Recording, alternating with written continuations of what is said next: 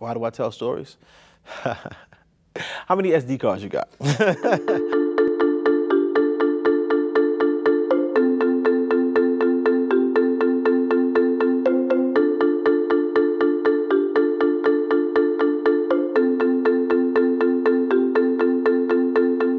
Well, I'm kind of a gearhead, right? And I kind of had to unlearn that in the doc class.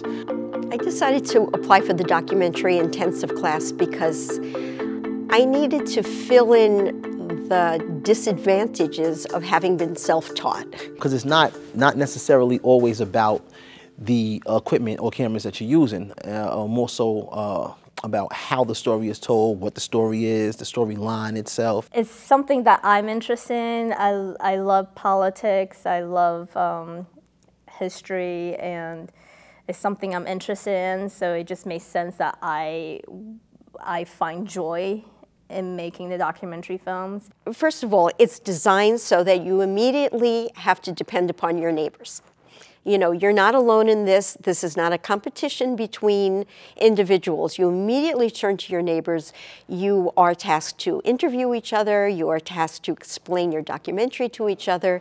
Several things happened in the class. One was just historically looking at documentaries that have been made and analyzing them and showing work that we've done in the class and being critiqued by the fellow classmates. We spent a lot of time just hanging out. And it's not like we sit there and like we don't talk, but like a big part of it is like, it's actually, I used to be an English as a second language teacher. I have used a lot of my English as a second language teaching skills in the documentary class, because when you teach English, the goal is to just get people talking, to build confidence. And instead of doing that here, of course, part of it is building confidence, but it's also just building camaraderie. I appreciated that. You know, it gave me an opportunity to see things from a perspective other than my own. When you locked in for a long period of time, I don't want to use that phrase, but when you in a class with somebody, you get to know them. You get to know them intellectually, you get to know them personally, creatively, and you get to pick their brains, see how they actually think or makes them tick. Probably because I have an immigrant background that I just love the multiculturalness of it. Everything in this world is interconnected, and somehow the diversity in this class is, I guess, bringing out the best in New York. Having to sit down and say, okay, I have to define this. I have to communicate what I am going to shoot, what it's going to look like. For example, do I shoot it in the morning? Is that most suitable to my subject? Do I shoot it in the afternoon sun? Do I shoot it with lights in an interior studio? What helps the story along? That's part of it. So I think I'm pushing everyone in the direction of how can you make your film a stronger statement about you, even if you're not in your film? It's always a work in progress. You sometimes never know exactly when it's finished.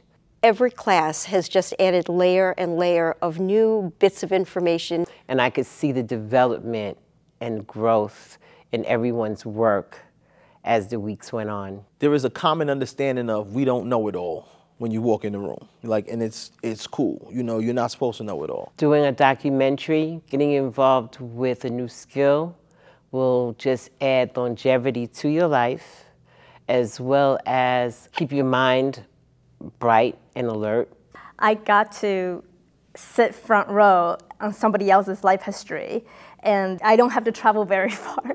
What I believe that we're teaching at the end of the day, beyond the filmmaking skills and the tech, is the ability to critically think about the media that you see day in and day out. I think once people understand that, and once they realize that they can make their own statements with media, it stops being a top-down tool. It stops being a tool of people that can say what they want to say and becomes much more about the people saying what's important to them. I'd do it again. That should say enough.